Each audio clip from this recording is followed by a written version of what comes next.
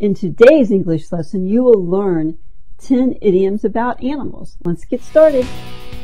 Don't miss a lesson. Click the red subscribe button, then click the bell. Hello, Real Fluency Friends. I'm Trisha, and I'm here to teach you real English used in real life so that you can reach real fluency now. And today, you will learn 10 English idioms about animals. Number 1 is elephant in the room.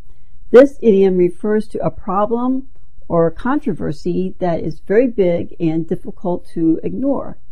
But people try to ignore it anyway because it is embarrassing or it will cause conflict between people. A sample sentence is, their completely different religious beliefs create a big elephant in the room. Number 2 is birds and the bees. This one I feel a little uncomfortable talking about in a video, but you should know what it means in case, so you don't misunderstand someone if you hear them say it. It really has nothing to do with birds or bees. It's about reproduction and sex. Sample sentence is, he kept asking about where babies come from. Somebody really needs to talk to him about the birds and the bees.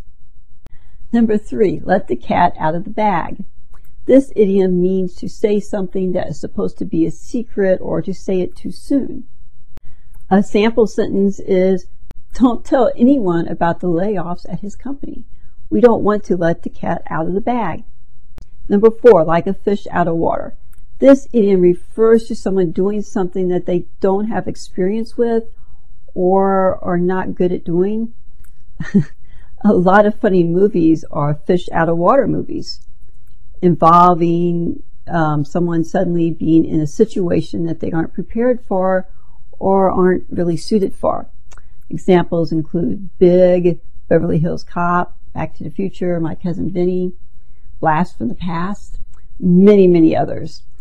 A sample sentence is, he felt like a fish out of water when he moved to the city after living in a small town. Number 5, wouldn't hurt a fly. This means that someone is very gentle and kind and wouldn't hurt anyone. He's really big and strong and looks menacing, but he wouldn't hurt a fly. Number 6, kill 2 birds with 1 stone. This means to solve 2 problems by doing one thing. For example, if we buy the stamps at the store where we do our other shopping, we can kill 2 birds with 1 stone. And the reason for this is because then you wouldn't need to make 2 trips in the car or go to 2 different places. You can just do everything you need to do at the same time and place. Number 7, don't count your chickens before they've hatched. This means you shouldn't assume you will get something you want until it actually happens.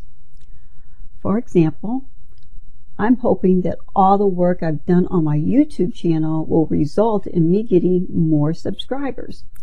But I shouldn't count my chickens before they've hatched because maybe there is still a lot more work I'll need to do. Number 8, barking up the wrong tree.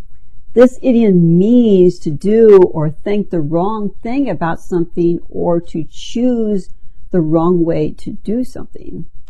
When dogs chase squirrels and squirrels run up trees, sometimes the dogs get confused about which tree the squirrel is in and bark next to the wrong tree. That's where this comes from. Like in this picture I made over here, where Hope is barking up one tree, but the squirrel is in the other tree.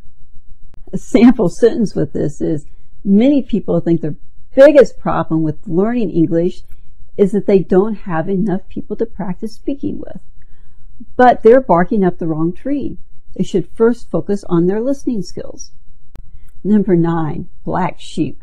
This one refers to a family member who is unliked or doesn't really fit in with the rest of their family. For example, he's the black sheep of his family, and he knows it, but it doesn't seem to bother him very much. Number 10, let sleeping dogs lie. This one means not to cause trouble or problems if you can avoid it. For example, don't ask him why he left his job. Just let sleeping dogs lie. Now I've got a bonus one for you, number 11. Curiosity killed the cat. If you're too nosy or curious, it may get you into trouble. So a sample sentence is, don't ask too many questions at work about all the people who got fired. Remember, curiosity killed the cat. Now it's time for a short quiz. Hopefully you don't have to look anything up and you can just remember these from hearing them. Number 1, barking up the wrong blank. Number 2, don't count your blank before they've hatched. Number 3, curiosity killed the. And number 4, like a blank out of water. That's all for today's lesson. But before you go, don't forget to subscribe to my YouTube channel if you haven't done that yet. And remember, with hope, anything is possible. Number 10, let sleeping dogs lie. The ears don't really show up though, do they? I don't think this is going to work. Little rabbit ears? No, that doesn't work either. Oh, well, I don't have an idiom about rabbits anyway. Oh, well, that's silly.